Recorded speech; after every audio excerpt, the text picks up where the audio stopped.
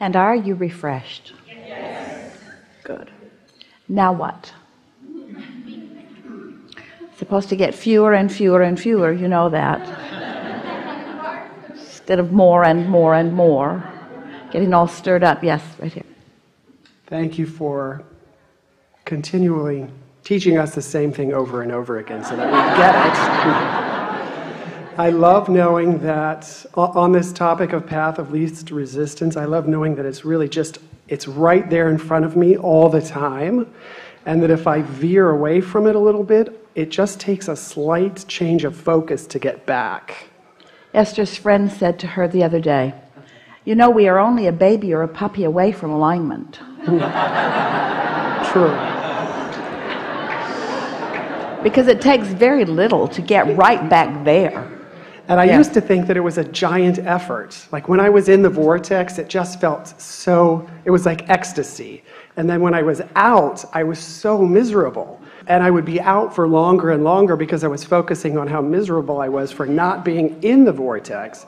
And finally, I have learned that it's literally that shift of focus. The good news is that when you go to sleep at night, your momentum stops.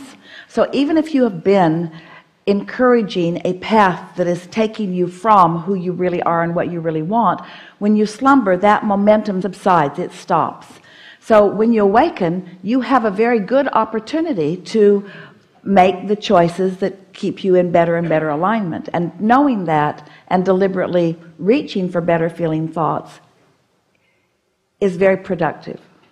And thank you for teaching us that as well, because that made a huge difference in my life. Because I used to wake up and I was just right where I left it, miserable, worrying about work or whatever. And now I get up, and even if I start to go that way, I just stop, and I don't even have to think about it. But there's a piece, you see, we've been talking about all of these pieces, and you've been very good at picking these pieces up and incorporating them into what you know. But let's talk about this last piece or two and how it fits in. So let's say you are like most people. You are living a sort of conditional life.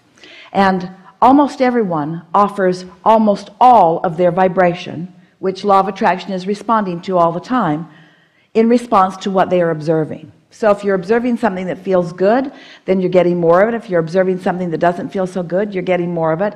And most are sort of a mixed bag, so you're getting some of all of it. So let's say that for whatever reason, you have been and are living a sort of conditional experience where you're focused upon conditions and responding to them. So let's say that you are, for example, an employer who is focused upon an employee who is not pleasing you.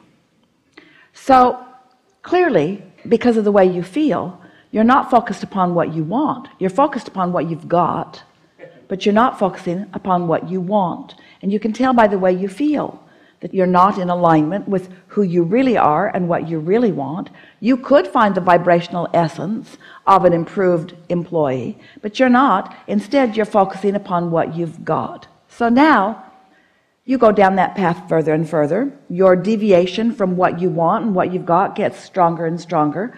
You could have turned it around earlier and easier. You didn't have to go so far, but finally it goes far enough that you fire that employee.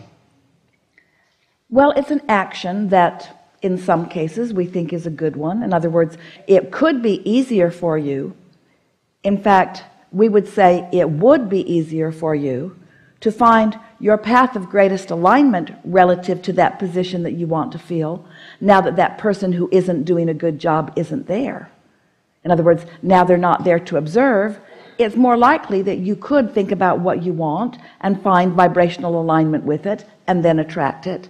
But most don't, because they fire the person and then they think about why they fired the person.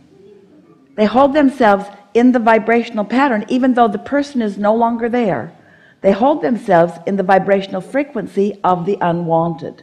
So whether it's this example or a relationship or anything, the tendency is to be so conditioned to focus on conditions that even when you sometimes make a very good decision, which is to put yourself in a better position where that condition isn't beating up on you anymore and isn't controlling the vibrational frequency, still in your guilt about not pleasing them, In your guilt about doing what you think is best for you, you hold yourself in those patterns where things can't improve. So the next one's pretty much like the last one. Different faces, different places, but same experience keeps happening to you. Is this making sense to you? So what would be a better plan? Well, a better plan would be, before it gets so uncomfortable, to make a new decision about what you want. Because if you could make a better decision, a clearer decision, say it again, a clearer decision, say it more specifically, a clearer, less resisted statements. In other words, clearer meaning purer, meaning fewer contradictions about it, throwing less contradiction on the path. So if you could make, even when you still have this employee who is not pleasing you, if you could stay focused upon what you want, that employee would either come with you or go away, but you wouldn't reach that place, that great crescendo of discomfort. You see what we're getting at? So when you decide that you're going to play it out vibrationally and emotionally rather than in terms of conditions, what begins to happen is the conditions begin to take care of themselves. You begin creating from what we are calling the inside out. You begin holding your own vibrational patterns in alignment with who you really are, and then everything else just becomes a cooperative component to the vibrational essence that you have established. So we want to say to you, to make it even clearer, you are human beings, not human doings, which means you are offerers of vibration. And yes, of course, you are also actors. You are also those who offer action. But if you let yourself believe that the action trumps everything, so you're just acting and reacting, then you're not taking care of the vibration, and then the reactions are just following the path of greater and greater resistance. We think you heard most of that. It was a pretty good unfolding. So now where are you? Apparently you're reading my mind. Because I have that exact situation at work and trying to figure out what to do with an employee. So you answered the question I didn't even ask yet, but thank you. Well, the thing is, we want to put this statement in the mix, and then we'll clarify it because it sounds like a flawed statement. You can't get there from there. Now, to clarify, what we want to say is, you can't get to where you want to be with action. You've got to get to where you want to be with vibration. But sometimes taking an action gives you a reprieve from things that were keeping you vibrationally out of whack. And that's what so many of you are not willing to give yourself a break without feeling guilty.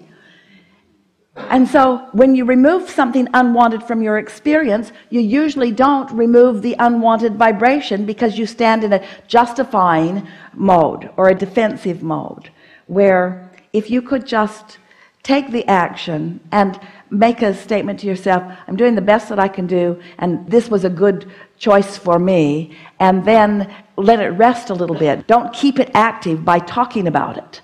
What will happen is your true vibration will take hold. It's like, those of you who have been hearing this for a while, it's our longest and favorite analogy. Vision a cork bobbing on the surface of the water, and let's call it alignment. You can hold it under the water, let's call that resistance. When you let go of it, it will bob right back to the surface. That's the thing that we want you to understand, that if it were not for the conditions that you are so intertwined with and sometimes unhappy with, if you could focus in a more caring way about the way you feel, you could disentangle from those conditions, your cork would float, and now you're in the driver's seat. Now you're in a place where what you want is flowing to you consistently. So let's go back and revisit that strong statement that we made. You can't get there from here. You can't get there from where you are. What do we mean? Don't try it conditionally. Do it vibrationally. But wait, Abraham, you just suggested that maybe it might be a good idea for me to give myself permission to remove myself from the unwanted condition. Yes, we did. We think you should remove yourself from every unwanted condition if you can.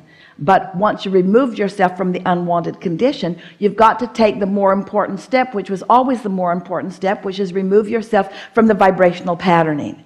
And you'll reach the place that you can take the vibrational patterning without the action. You will. But in the meanwhile, do whatever it takes to feel better about where you are. How's that? Beautiful.